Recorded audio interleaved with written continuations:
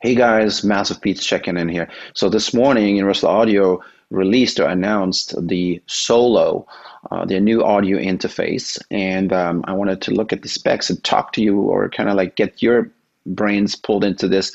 Alrighty, so let's have a look here. So that's how it looks like, and to me, this just looks like a repainted arrow. And I really do like the arrow. So if it is just an arrow, it means it's still a good product, and just a little almost trickery going on, trying to pass off the same thing.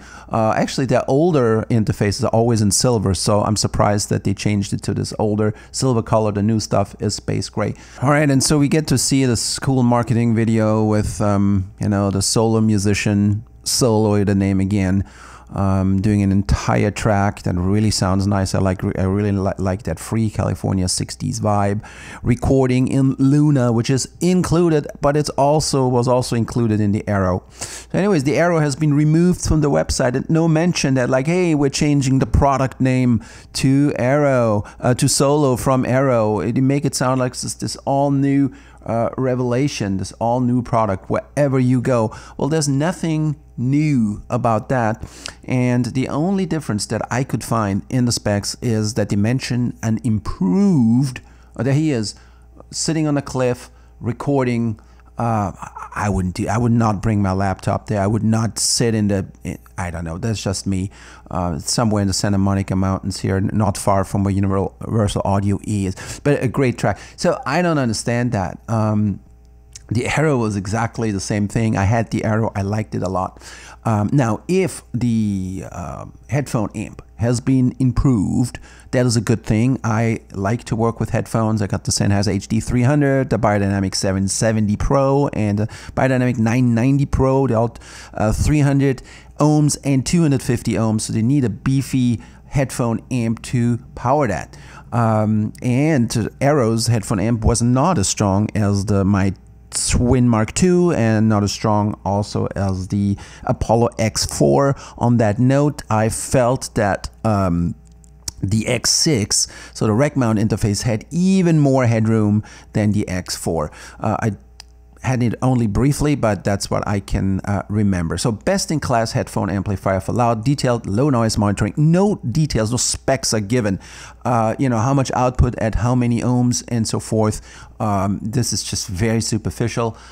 It seems a few more plugins are now included, but I guess that would be probably across the board of all interfaces. And the same old, I can't say it enough, Analog Classics bundle that I already had with my Twin Mark I years ago. And it's just like to get you into the ecosystem, but they should really give people, brand new plugins that have the new, Retina display, sharp looking plugins, not these old washed out graphic user interfaces. You want to show people your best, right? You don't want to, it's like Apple saying like, hey, welcome to the Apple ecosystem. Here's an iPhone 5. You'd be like, okay, great. I'm with Apple now, but or I don't know, like Safari, the early version, or like GarageBand from 4 years ago, something like that. I'm not sure if the analogy works. So at any rate, if you can find, so all the other specs, like desktop 2.4, Thunderbolt 3 powered audio interface, 24-bit, 192 kilohertz, all of that is unchanged. Unison technology, latency-free or real-time UAD processing, all of that is there. And also UAD Thunderbolt 3 cable sold separately. This is how you even need to power this unit. You can't even turn it on without that cable. That is not included. And people say, oh yes, but it's $50 for this cable, so they cannot include. Well, it's $50 for you.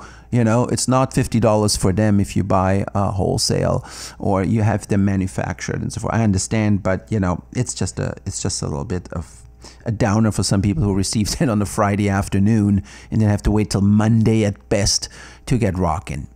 But I